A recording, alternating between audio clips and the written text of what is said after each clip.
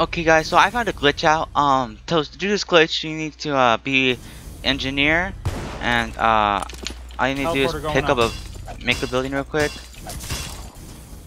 And then now all you gotta do is pick it up and find someone who's willing to kill you, which is, you know, everyone, because this is a game, you know. So I'm just gonna stand out, hope they don't snipe me.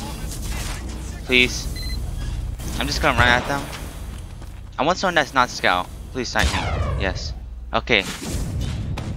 So now guys, now I'm stuck spectating this guy for the rest of my life. Okay, so this isn't really hard to do. I found this on accident while I was just playing. Normally I just died moving up. So as you can tell, you just stay here watching them for the rest of your life. This is kind of game breaking, not really. Like, now he's dead. Let's see what happens whenever he dies. This is a weird guy. Oh, I can't follow him. He switched. This is amazing. So I guess you just follow the player all day.